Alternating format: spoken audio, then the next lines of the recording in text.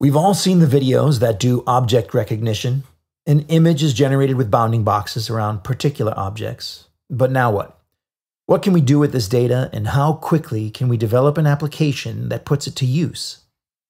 In this video, we'll take the streaming output from an object recognition algorithm and create an event-driven application that notifies security when the object has moved from its correct location. VANTIQ is an event-driven application platform as a service, and this is Pablo Picasso's priceless painting, The Old Guitarist. We've trained an object recognition engine to identify this painting, so now let's build an application with VANTIQ that can see if it's being moved or taken. We'll start in VANTIQ's app modeler. Here you see a model developed by key stakeholders and requirements analysts, written in plain text depicting the events that will take place in order to determine our art is moved. The camera note represents the live video stream, and this event represents the receipt of a payload that contains any recognized objects. The first reaction to our event will be to determine if the art is moving, and then determine if the art has moved past some desired threshold.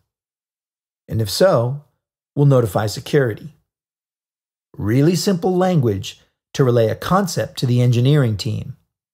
And now that we know what our application will do, we hand it to our developers to take this simple application outline to create and complete a fully working application. First, we'll switch from the model mode to generate mode. In this mode, when we double-click on the notes, we can associate them with VANTIQ activity patterns. On this first one, we'll identify that the event type comes from our object recognition source, which we have named Art Cameras. That source is defined with the connection parameters to our camera and the neural network that handles the object recognition. The source outputs an array of results for each detected object, and since we'll want to handle each one separately, we'll add another reaction and call it unwindResult, which takes each object in the results array and creates a new downstream event for asynchronous processing. At some point, we're going to want to look up the artwork's correct position on the wall from the database, and to do that, we'll need an ID to match our asset.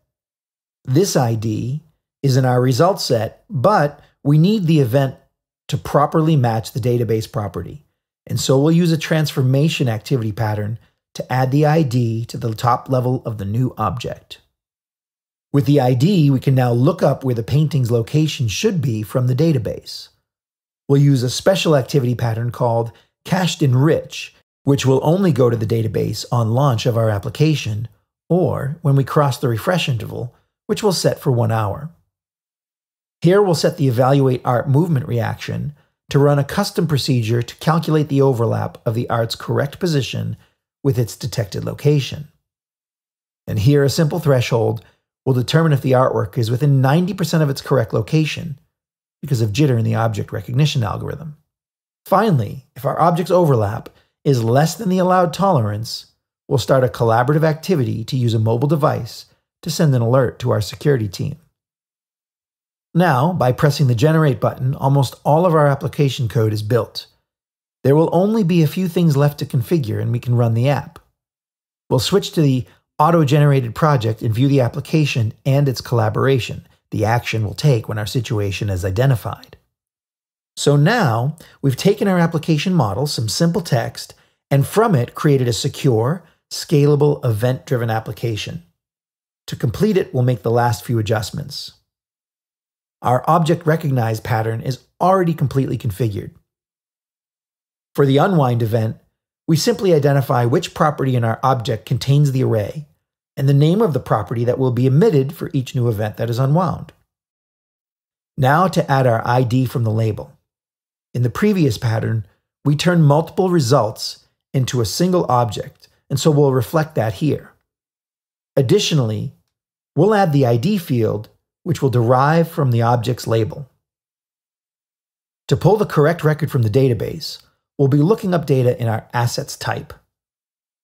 We'll look it up by the ID of the painting, and we'll tell it that we don't need to look it up on every reading. Instead, we'll cache it to minimize database calls and check it once an hour. Here is the only place in our application we'll use some custom code. This procedure takes the incoming event and compares the correct location of the art with the object's detected location to calculate the amount of overlap. To link it to our application, we simply choose the procedure from a dropdown. Optionally, we can set a schema to help make choosing properties in downstream events easier. For our threshold, we'll say that the overlap property, which was created in the previous procedure, has to be less than 90% to be considered moved from its correct location. The direction will be true, meaning we only care about crossing the threshold, and we'll group it by ID so we can evaluate individual pieces of artwork or any objects we might be tracking. We'll trigger this event when our value crosses this threshold over a single reading. The last thing in our application is to tell it we want to track the situation by starting a collaboration. To do this, we'll associate our asset's ID in the database with the incoming event ID and choose our asset type. We save the application, and we can now detect when our art is not in its correct resting position. To get a mobile notification, we've created a small client in the VANTIQ Client Builder.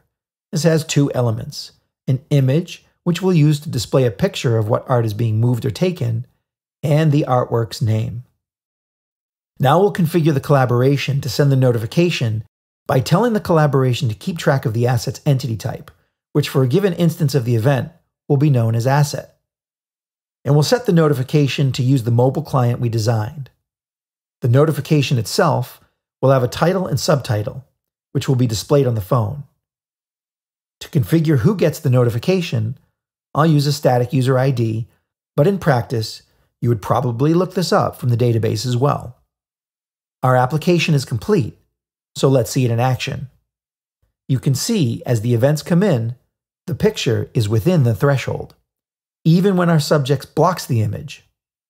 Once he starts to move it, however, the threshold is crossed and our notification is sent to the phone. We open up the mobile application and can see our client has the details of our issue. We hope you enjoyed this example of a real-time, event-driven application rapidly built in VANTIQ. Others could include facility security using AI and facial recognition technology, field service management using real-time location tracking, logistics and supply chain management using IoT sensors and GPS, and many more. To learn more about using VANTIQ in real-time applications of any kind, contact us at vantiq.com.